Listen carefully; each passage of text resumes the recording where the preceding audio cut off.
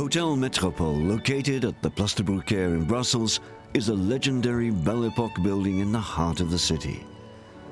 The facade and the basement are part of the historic heritage of Brussels' capital region. Kings and heads of state such as Eisenhower and Charles de Gaulle have stayed in this famous hotel.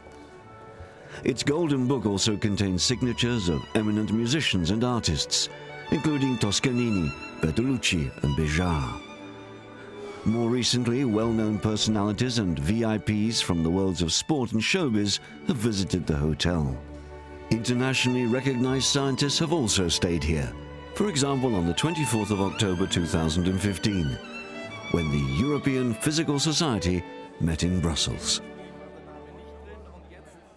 The European Physical Society, called EPS, is essentially an umbrella organization which is representing 42 countries or 42 member societies, and also talking in the name of 130,000 physicists in Europe.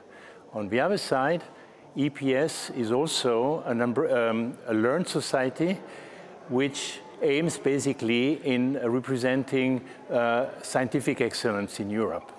We are working for outreach activities, bringing physics to the public, and also basically working for education, promoting physics to the young students in Europe.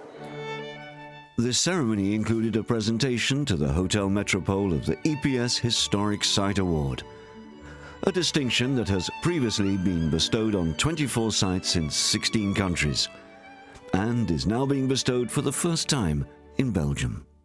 The criteria is, of course, to represent history of physics, which means it can be a building, it can be an instrument, it can be a location where great discovery has been done by famous physicists. For example, a Nobel laureate or a very important group of physicists. It could be at a large-scale facility like at CERN. It could be on the mountain where you have cosmic rays discoveries. It could be a house where a famous physicist has lived. And for example, I give you the Einstein house, where Einstein used to live when he did his famous discovery of the relativity in Bern in 1903 and 1905, for example.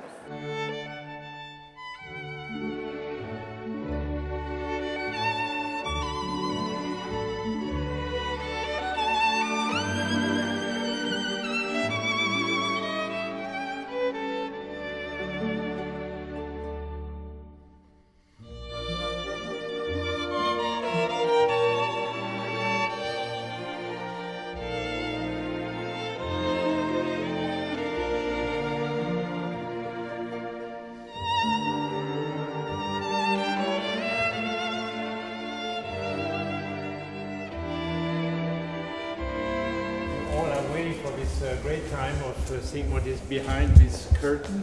So we will officially pull out this curtain and say that now, from now on, the Hotel Metropole is a European Physical Society historic site.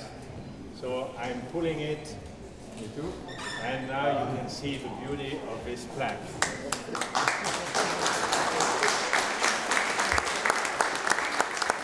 We are very happy, and maybe we should welcome also the owner of the hotel. Please come here for a picture.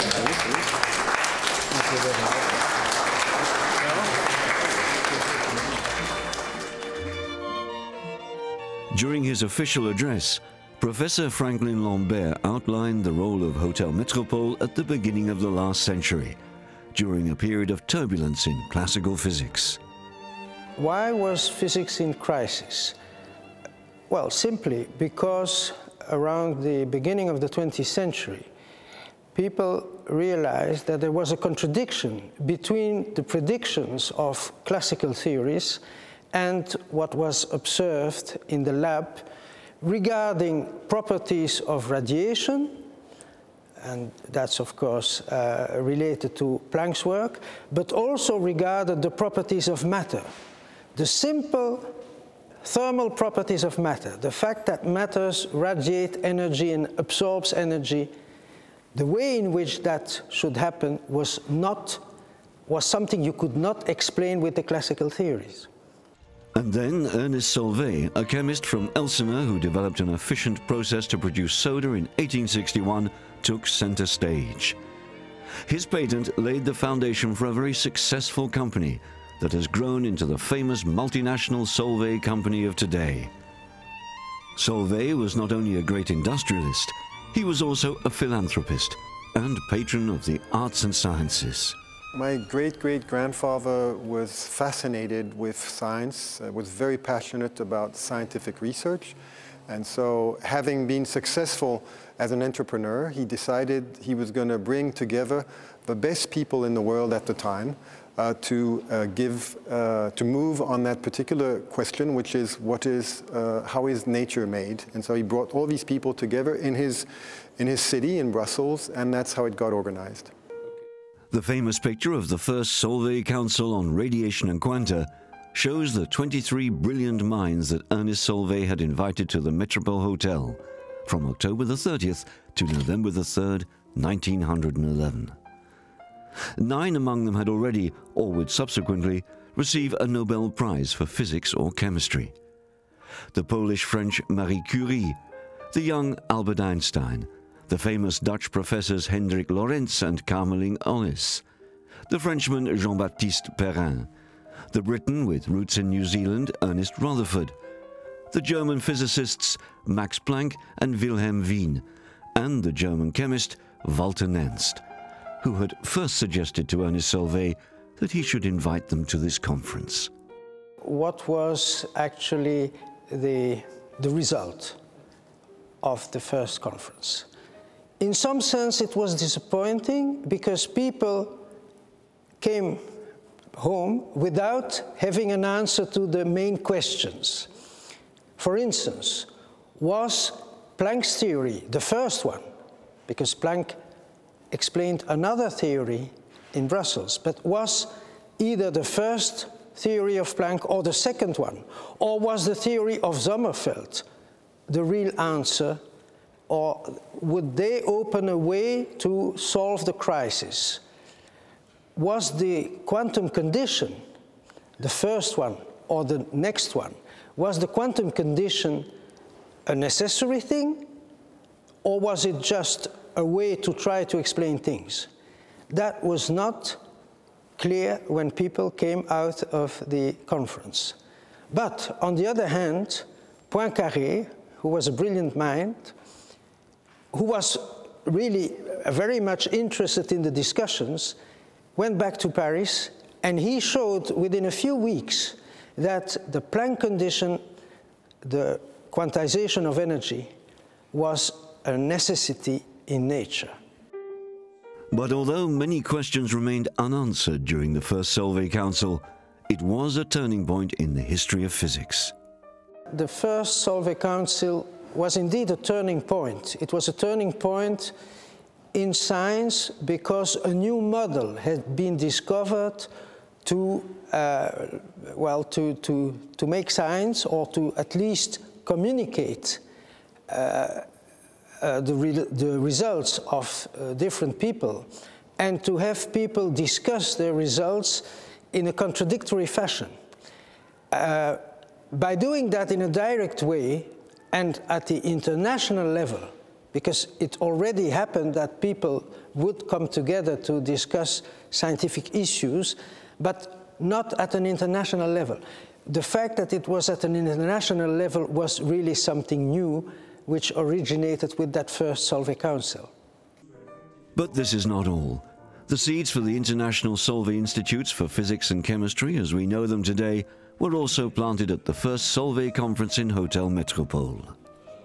After the success of the first conference, Ernest Solvay thought that it would be important to have an institute in charge of continuing this tradition of Solvay conferences, because these Solvay conferences played a crucial role in the development of science, and also that this institute should have as a mission to support science in general, so not just organizing these conferences, but also give grants to brilliant young researchers or organize other activities.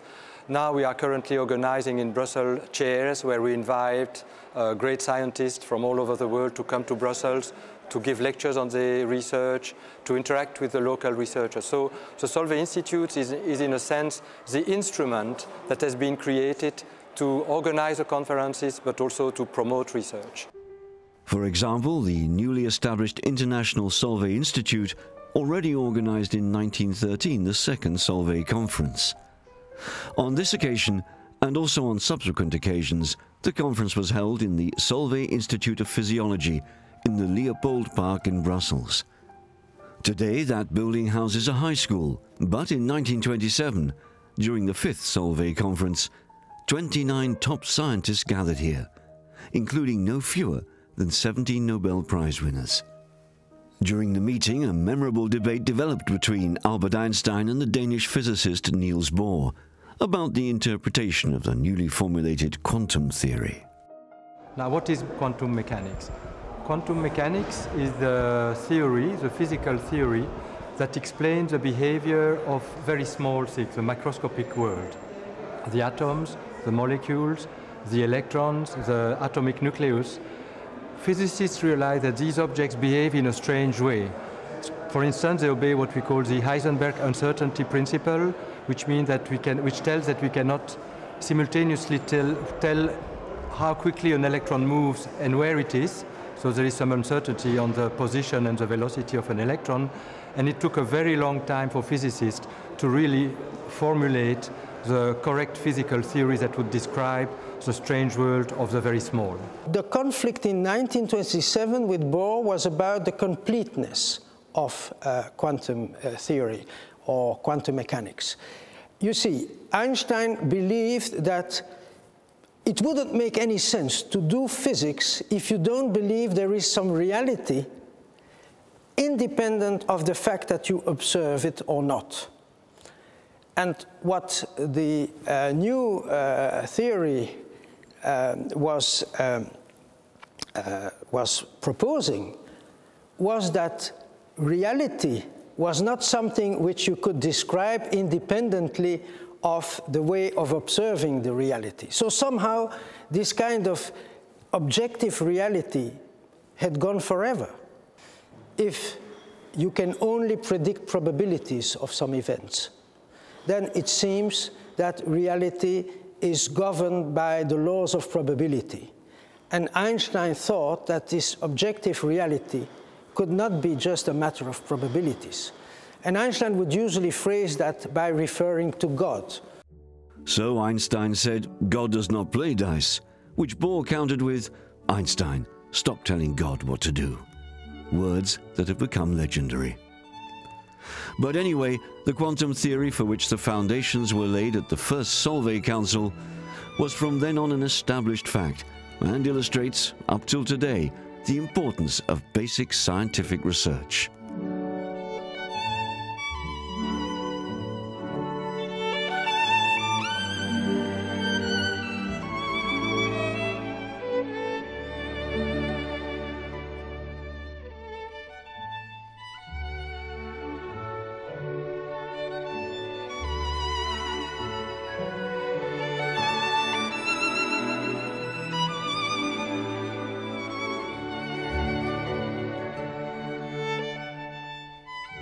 The Solvay conferences are very important for the daily life, but in a long-term way. So the Solvay conferences are devoted to what we call curiosity-driven research. So physicists try to understand fundamental principles on how nature works.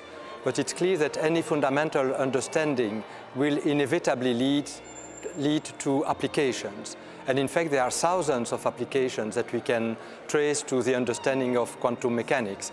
If you think of all the electronics relies on quantum principles. The transistors, the way the transistors function is based on quantum mechanics. So the cellular phone would not exist if we had not understood quantum mechanics. In the same way, some fundamental developments in gravity, general relativity, enables us to understand to make a GPS work correctly. So our daily life is impacted enormously by all this fundamental understanding. For Dr. Jeff Ongener, president of the Belgian Physical Society, this fact alone was already sufficient to bestow the historic site award to Hotel Metropole. But there is even more. The second point why we absolutely wanted this historic event here now is to show how important Belgium was and still is in developing modern physics, and so that in fact young people see that it is important to study science, to see the excitement of science, and to see why it is, important for the future of their children and coming generations. I think it's in this modern world very necessary that people know how this world is functioning. Without this knowledge, you cannot take the right decisions. So, more young people should really try to study science, and we try to motivate them by showing what has happened here. The EPS Historic Site Award ceremony was also portrayed in the presence of relatives of those Nobel Prize winners who attended here in 1911. And not surprisingly, the photo taken of them was a nod to the famous group photo of the first Solvay Council at Hotel Metropole, more than 100 years ago.